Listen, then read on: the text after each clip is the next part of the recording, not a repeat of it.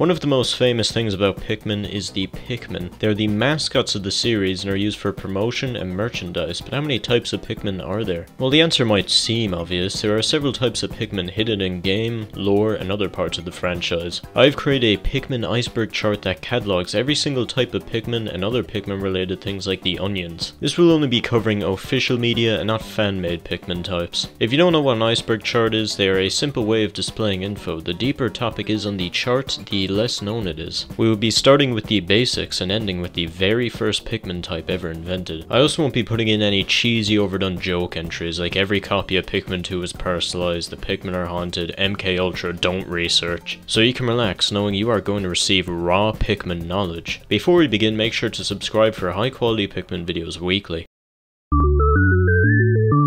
Starting off at the sky, we only have one entry, and that is the core 9 types of Pikmin. This consists of red, yellow, blue, purple, white, rock, winged, ice, and glow Pikmin. These 9 types of Pikmin are the most recognizable thing in the franchise and are the center of most promotional material. If you've heard anything about Pikmin, you will probably recognize these guys even if you haven't played the games. All of these Pikmin have defining traits such as resistance to hazards and other special abilities.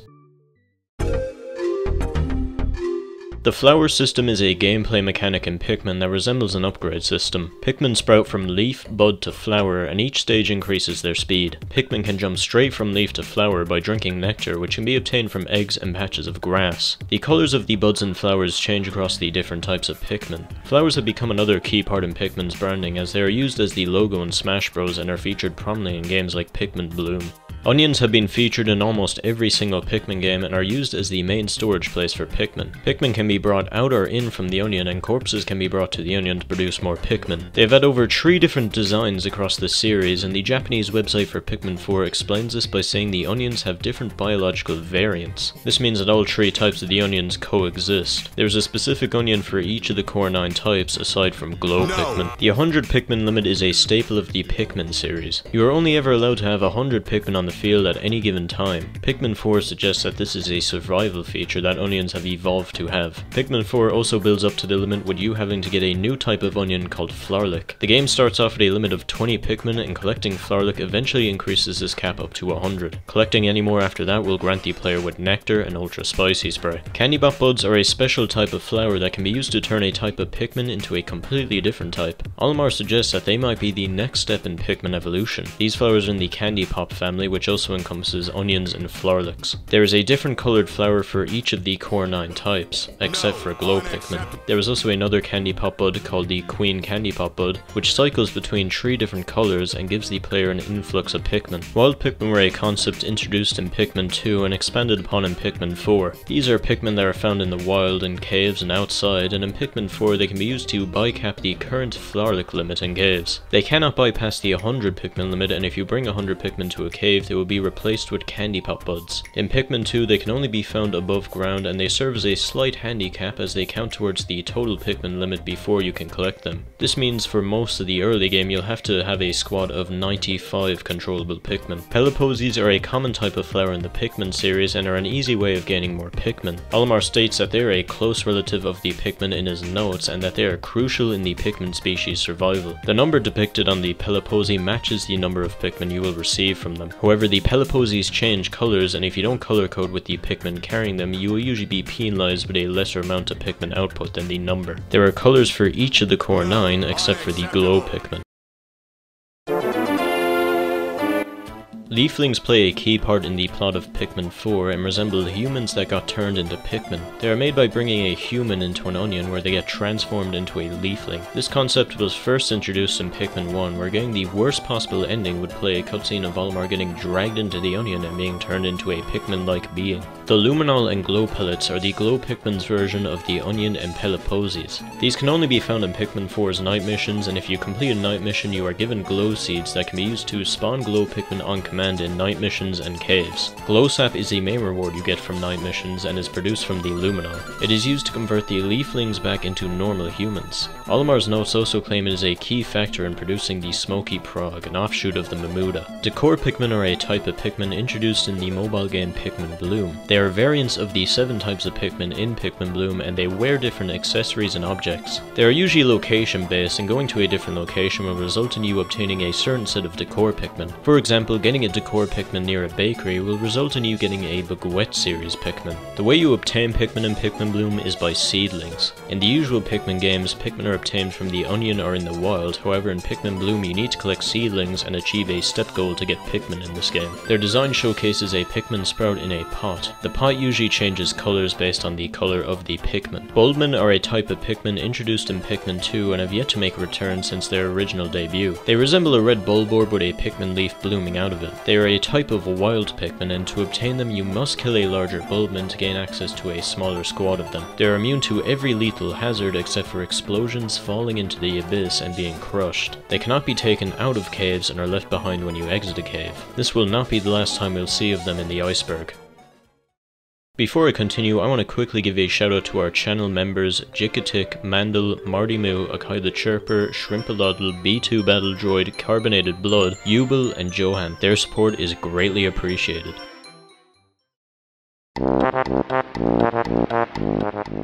Puffmin are a type of Pikmin introduced in Pikmin 1, and they are the only exclusively hostile Pikmin. They are spawned via a boss fight, the Puffstool, and have a purple appearance. They can be controlled with a glitch, however they aren't very functionable and will revert back to normal Pikmin after completing a task. Despite the Puffstool appearing in Pikmin 4, Puffmin don't show up in that game. However, there is leftover data implying that they were intended to show up. Pikmin in the 2-player battle modes that have been a reoccurring game type since Pikmin 2 often possess strange properties. The main one being their leaf and flower color, which is changed to match the color of which captain/team you are playing as. There is also some stat changes to balance out the modes. Red Pikmin have their 1.5 times attack modifier nerfed to the default 1 time, so the red team isn't given an unfair advantage. During the final cutscene in Pikmin 1, when Olimar leaves PNF 404, an army of onions fly off with him. These onions are varying colors, and some, such as orange, currently don't have a corresponding Pikmin type. The colorings were probably random and not meant to hint at new types of Pikmin.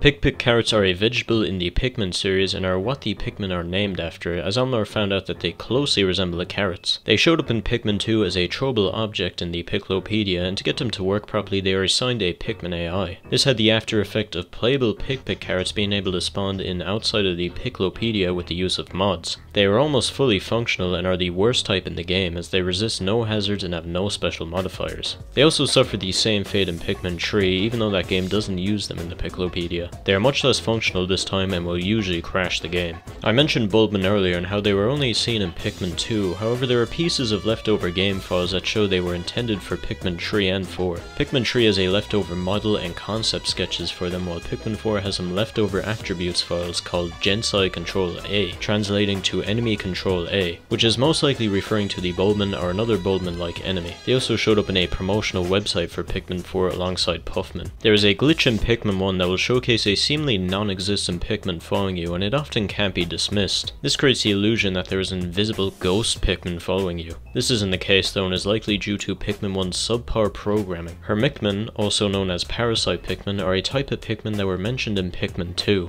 They were described in that game as being the cause of Bulbmin, as they infect a bulb orb to use as a host. Despite them being introduced almost 2 decades ago, they have never made an appearance, with the only potential design trait being that they might be green based on in-game hints. This concept wasn't forgotten by Nintendo, as Pikmin 4 states that Rock and Ice Pikmin are actually parasitic Pikmin using rock and ice blocks as hosts. Olimar also claims that these parasitic Pikmin are called Hermikmin in Pikmin 4. Bean Pikmin are an unused type of Pikmin introduced in the 2014 Seminar Notebook, a prize handed out to attendees of a Nintendo event. This notebook will be covered extensively later down in the Iceberg, but we will take a look at Bean Pikmin now, as they are one of the only rejected types that seem to be planned to be implemented. They are the most well known of the reject select Pikmin from this notebook, and there is some data in Pikmin 4 mentioning them, which means that they were likely intended for Pikmin 4. Their main mechanic would have been that they would construct bridges, ladders, and ropes with themselves. They were originally planned for Pikmin 3, and this mechanic made its way back with bridge pieces that were introduced in Pikmin 3 and replaced the series' damage-based bridges. The notebook also describes them as being parasitic, which may mean they are actually the design of the Hermikmin. Another thing unused in the files of Pikmin 4 is a green onion. This is usually assumed to correlate with the bean Pikmin, however it is also speculated that it could potentially be for the glow Pikmin due to them both being green.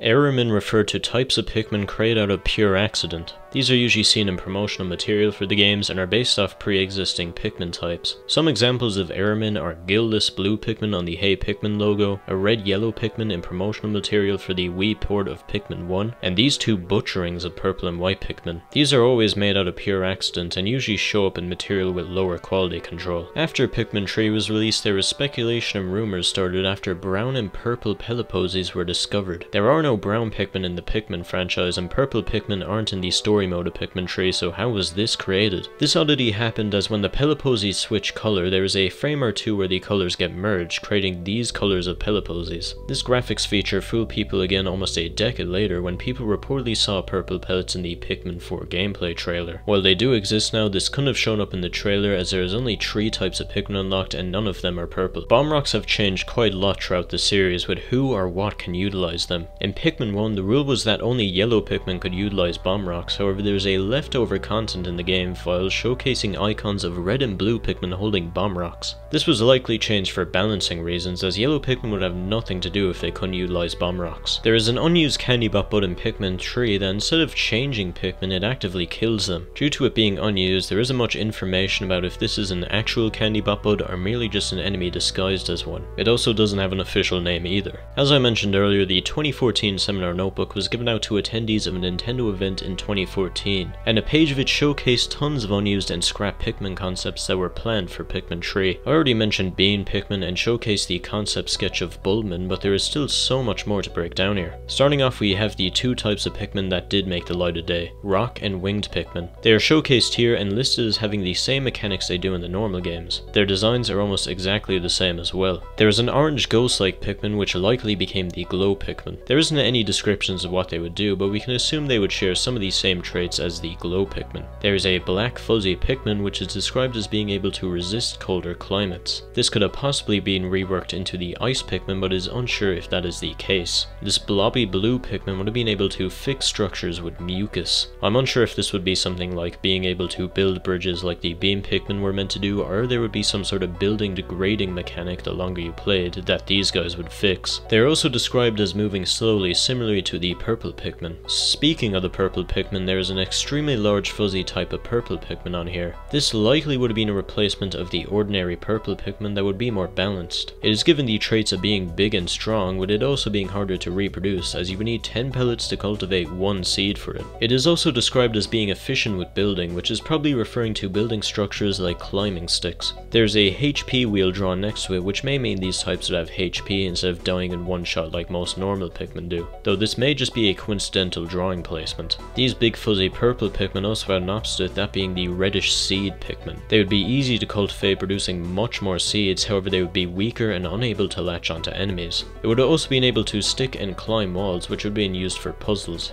There is this brownish Pikmin with a carapace for a head. They are given very little description on the page, but I'm guessing the carapace would have been used defensively. The final type of Pikmin is this Bulbmin that resembles a larger bull bear. It is shown following the captain and being able to carry the captain and the Pikmin through lakes of water. This concept was seen again in Pikmin 4, but this time as Ochi, a dog who can do everything the Bulbearman is depicted doing here. There is also a few noteless sketches of onions, with this one here sort of resembling the Flowerlick from Pikmin 4. These are all of the designs in the 2014 Seminar Notebook. Knowing how many designs that they were able to squeeze into this small page, I wonder how many Pikmin concepts exist that will be forever locked into the Nintendo vault in sketchpads and notebooks. These designs are still being recycled today, as seen with Ghost Pikmin and Bulbearman.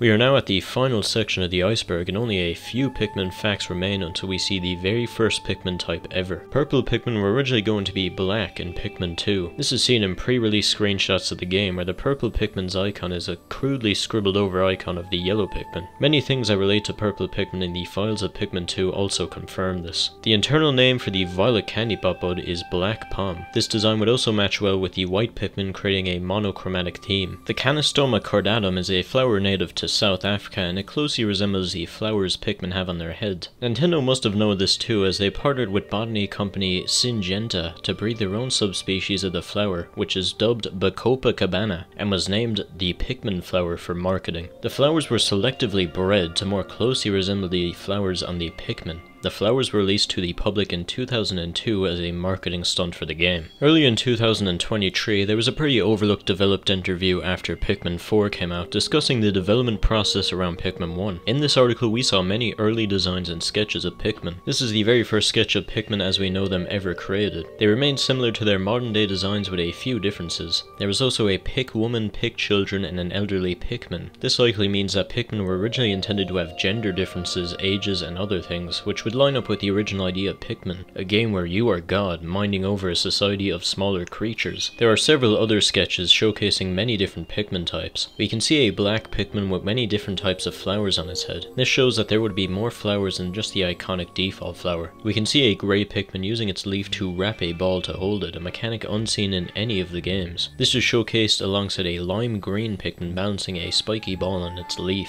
A blue Pikmin can be seen curling its life into a shank and stabbing a brown Pikmin, another mechanic that we have never seen. We see the familiar red Pikmin holding some sort of stake while standing next to a campfire. There are 4 types of brand new Pikmin showcased at the end of the sketches. The red and black Pikmin has lizard-like hands and a flame on its head, meaning that it would have likely worked with fire. There is a brownish Pikmin with some sort of rock and crystal replacing its leaf. There's these 2 violet and cyan Pikmin, but I have no clue what they're meant to be or what they would have done. You may notice that these Pikmin look rather eerie, and that is because it is stated in the interview that they were designed after Tim Burton's works. Anyways, at the start of this video I promised I would show you the very first Pikmin type ever, so here it is.